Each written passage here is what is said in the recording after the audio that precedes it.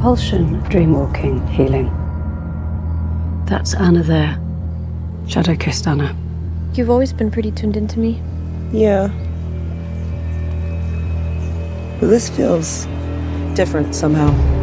There's something strange happening with me and Rose. I can kind of feel that coming off of you. It's called a spirit bond.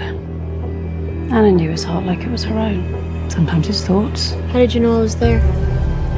I don't know, Maybe even saw through his eyes. You were kissing Christian Ozera. Did. And therefore, for some reason I can't really explain, I was kissing him too. I was in your head. This is your answer. Vladimir's solution to the darkness, as you call it. He passed it to her. Lissa, has anyone told you what's happening with Rose? The spirit is real. It's hiding in plain sight. Vladimir was the founder of our religion. She saw us through my eyes. I don't know, I feel sick. Your passion, your anger, you're fighting like a struggle. Faithful Anna. Modelled Umbria guardian. The darkness.